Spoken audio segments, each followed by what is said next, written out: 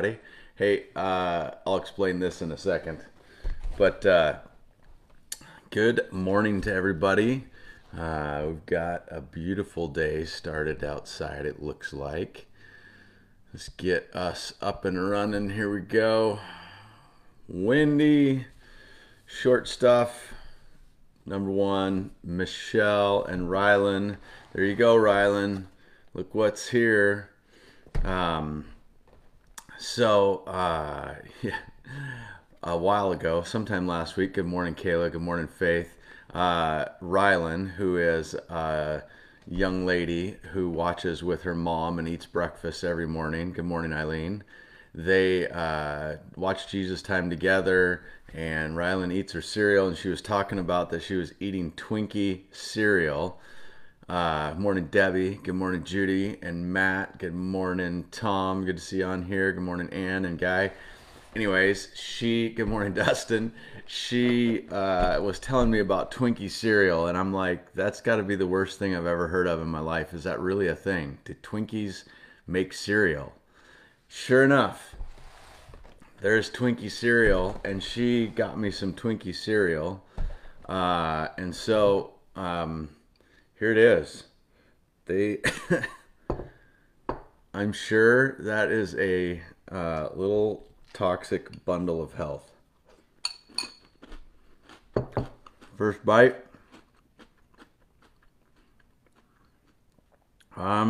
Yep.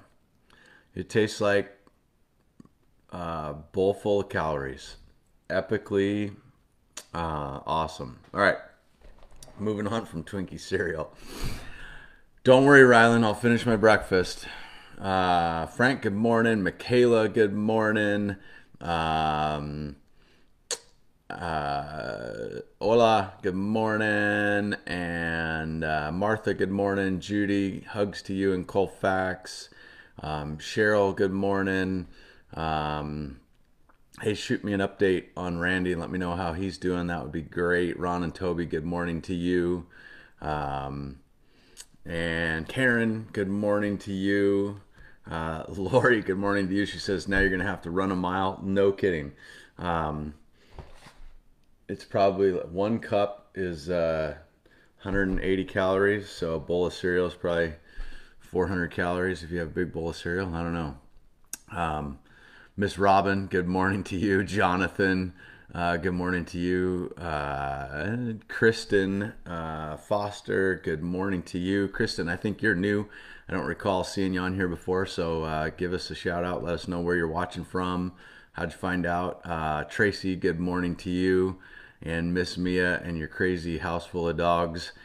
Scott, good morning to you. Good to see you on here. Miss Elise, hey, good morning to you. Miss you, friend. All right. Yeah, Judy Imler says, what's the shelf life of Twinkie cereal? Probably like eternity. I don't know, right? Like that's how it works. Good morning, Jana. Good morning, Sarah. All right. Let's jump in. Oh, let me pray. We got to do that. We got to do that praying thing. I got sidetracked with Twinkie cereal. It is a beautiful day. Let's pray and jump into the text this morning. So, Lord, we love you, and we're just so excited to be together this morning with friends, to be in your word. God, just keep showing us what it is you want us to see each morning as we dig into the text, particularly in these passages we're reading that are pretty familiar, and a lot of people are familiar at least with the stories. Help us to see what you want us to see, hear what you want us to hear, and keep just changing us to be more and more like you. And so we just pray in Jesus' name. Amen. All right. So I'm going to just dive in. This is a longer chunk of reading today, so I'm going to dive in and get reading. It starts off in Luke chapter 23, and this is the beginning of the Who Wants to Convict Jesus shuffle. If you saw my Facebook earlier, I put a picture on there kind of a map that shows the route of all the different places he got shuffled around to try and be on trial. And so that's a good reference for that goes along with this story or this passage. So Luke 23, then the entire council took Jesus to Pilate, the Roman governor. They began to state their case, this man has been leading our people astray by telling them not to pay their taxes to the Roman government and by claiming he is the Messiah, a king. So Pilate asked him, "Are you the king of the Jews?" And Jesus replied, "You have said it." Pilate turned to the leading priests and to the crowd, and he said, "I find nothing wrong with this man." Then they became insistent, "But he's causing riots by his teaching wherever he goes, all over Judea, from Galilee to Jerusalem." "Oh, is he a Galilean?" Pilate asked. When they said that he was, Pilate sent him to Herod Antipas, because Galilee was under Herod's jurisdiction, and Herod happened to be in Jerusalem at the time. Herod was delighted at the opportunity to see Jesus because he had heard about him and had been hoping for a long time to see him perform a miracle. He asked Jesus question after question, but Jesus refused to answer. Meanwhile, the leading priests and the teachers of the religious law stood there shouting their accusations. Then Herod and his soldiers began mocking and ridiculing Jesus.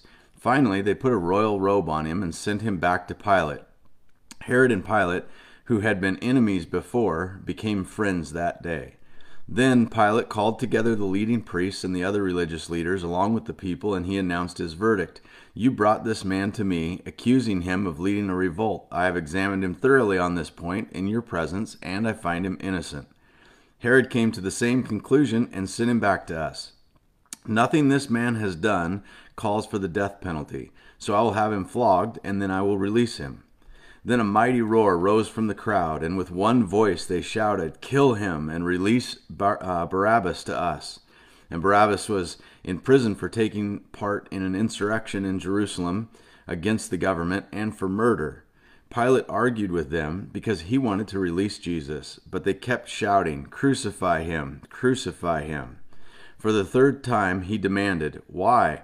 What crime has he committed? I have found no reason to sentence him to death. So I will have him flogged, and then I will release him." But the mob shouted louder and louder, demanding that Jesus be crucified, and their voices prevailed.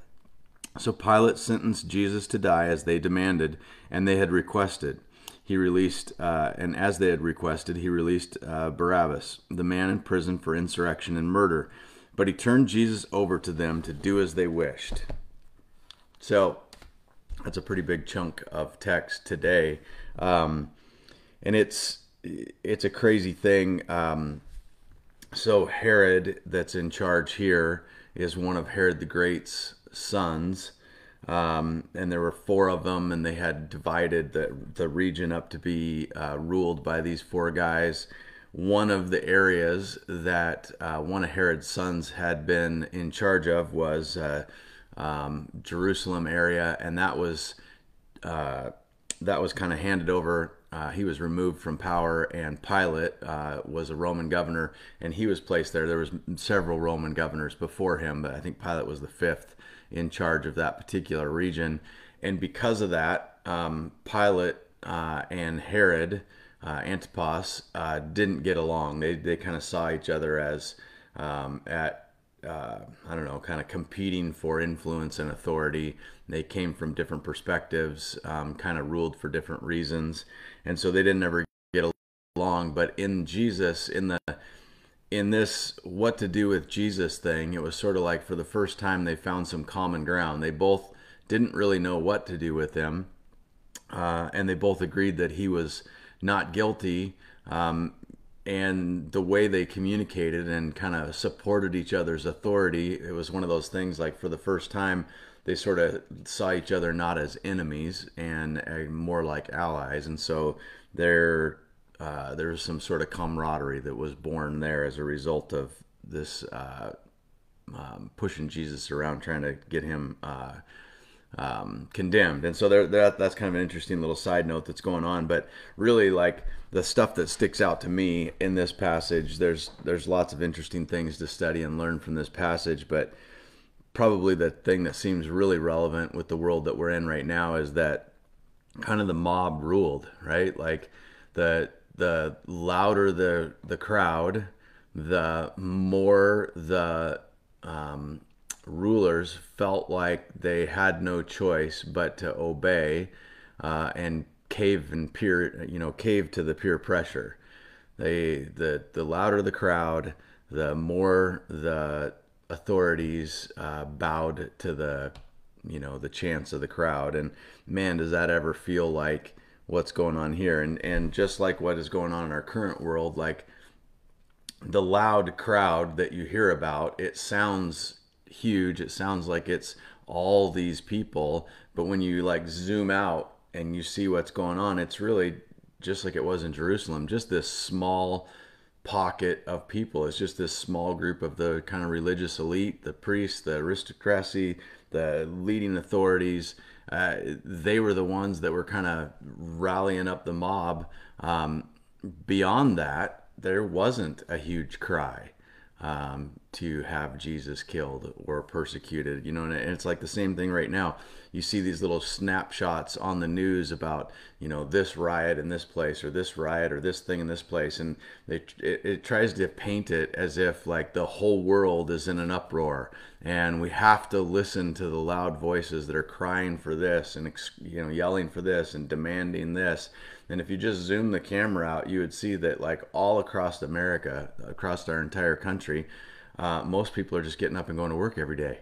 The vast majority of people are not rioting and screaming from the top of their lungs and demanding things, and yet the politicians cave to the pressure of the few, the loud voice of the few, right?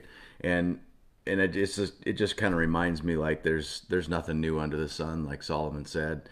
A small crowd of loud, demanding, violent people ended up persuading Pilate to issue the order for Jesus to be crucified. And so it's kind of a crazy thing, the influence and pressure that comes from a bunch of people demanding their way. And so the takeaway for me, kind of like just practical nugget out of this, is like, just be leery of kind of mob rules, and be leery of, like we know, but be leery of peer pressure. Be mindful of like, what are you letting influence you?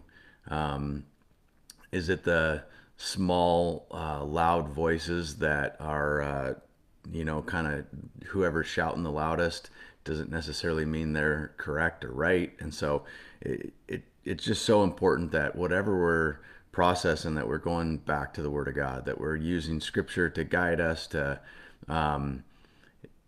help us understand what's right and what's wrong, and don't just get swayed by the huge tidal wave of yelling people, demanding people, trying to present their case, right? So, I don't know, that's kind of the thought for me out of this deal. So, anyway, that's what I got for you this morning, and maybe God gave you a different nugget out of there, and that would be cool. So, hey, I just want to say hi to a bunch more people that jumped on here. Kevin House is watching. I think you're new, Kevin. Let us know where you're watching from. That would be awesome. Tracy, my brother-in-law. Good morning, brother. Good to see you on here this morning. Hope all is well. I look forward to catching up with you soon. Miss Tanya out at the Palouse Caboose. Good to see you. John, my mom, good morning. Oh, and Breck is back there, I think. So good morning to you, Breck. Mark Gunderson, good morning to you, brother. Good to see you on here. Brenda Day, good morning to you. Miss Tammy, and good to see you. I saw pictures of your husband's special elk / unicorn. You should post a picture of that in the comments. Everybody wants to see your husband's unicorn elk. It was kind of funny. Good morning, Matt. Good to see you on here. So yeah, we had good turnout this morning, good crowd this morning. Good to see everybody on here this morning. Apparently I have Twinkie cereal to finish up because Rylan is already checking on me to see if I'm going to finish it and give her a food report on how the Twinkie cereal does. And then I'm just going to go straight to the treadmill for a half hour and see if I can burn off my bowl of Twinkie cereal. So crazy. All right, that's what I got this morning. Tiana, good to see you on here as well. I didn't catch you up there earlier. So Randy, good morning, and good to see you up in Bonners. We'll be back on here tomorrow morning. I'm going to try and have us.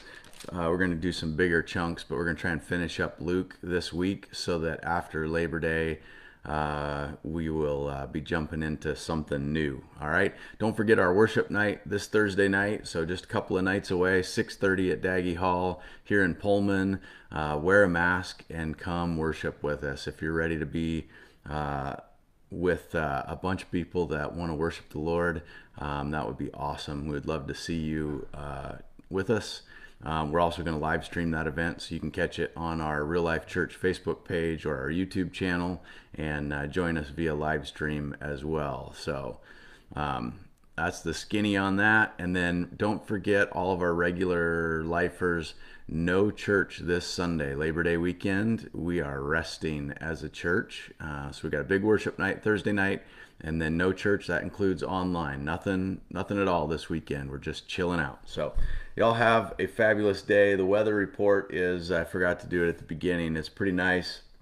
The leaves are moving a little, so it's a light breeze and beautiful blue skies. It's going to be a great day and all that good stuff. You guys have a fabulous Tuesday.